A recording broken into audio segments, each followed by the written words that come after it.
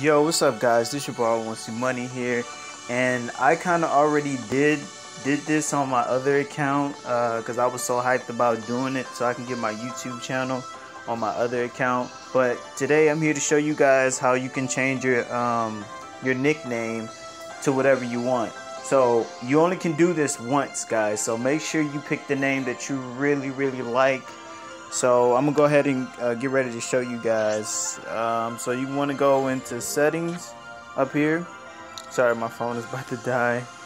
And as you see, when you scroll down, you see how you got help center and you see change nickname.